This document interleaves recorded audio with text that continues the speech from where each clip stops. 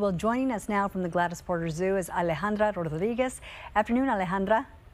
Good afternoon. Okay, so I am looking at you right now on the monitor. Behind me, I can see you, and you are holding an adorable chinchilla in your hands. I know it's the chinchilla.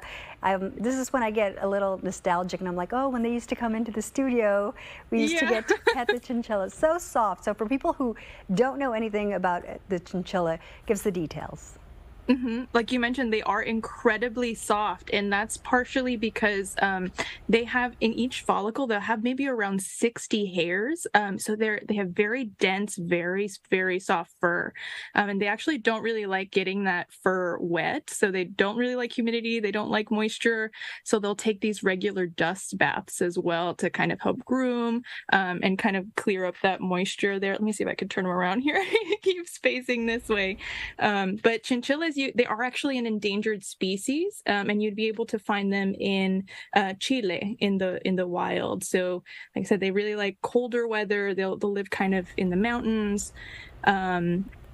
Dry, cold. So they don't really like temperature to go really above 80 degrees or so. So this weather that we have here may not be the best for a wild chinchilla, obviously. And then but chinchillas actually within human care, if they're taken care of properly, they can live up to about 20 years, which is really, really impressive, especially for a rodent, right? That yes. doesn't always have a really long life expectancy. And so that's why here you keep them indoors, because it's much cooler. That's the only way that they're going to get to see 20 years, right?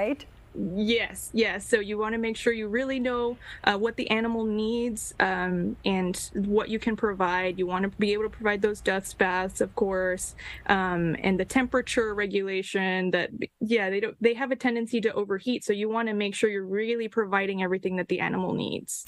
And they're just one of the many animals there in the education department. And you guys are getting ready for a big holiday weekend, expecting lots of visitors there at the zoo. What about the hours this weekend? Our hours will stay the same. We'll be open every day. So Saturday and Sunday from 9 to 5:30, and then 9 to 5 on Monday as well, I believe. And then we're going to be having our discount weekends coming up soon. So if you can't make it this weekend, we do have our discount days coming up. Yeah, and let's talk about those discount days, because it's the appreciation days, and lots of folks can get in on a great price. Yes. So the weekend of the 9th, 10th, and 11th, we'll actually be having our Brownsville discount days. So Brownsville residents, all you have to do is provide a proof of residency. So that can be a driver's license, utility bill, something like that. And you will be able to enter the zoo for only $2 per person. That's an incredible deal, right? So especially if you're going with the whole family.